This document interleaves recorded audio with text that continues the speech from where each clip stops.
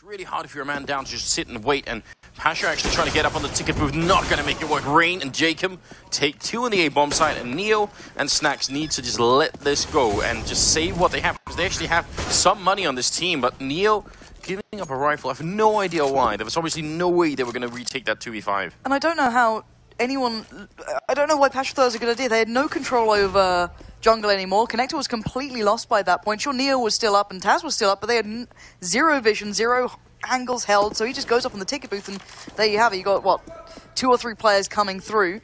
And wait, what is this? No way, Snax. No, that's so Snax. far away. Are you serious right now? Play a Faze. Sentry. Oh my my God, God, Snax. Can we get a shot of Faze right now?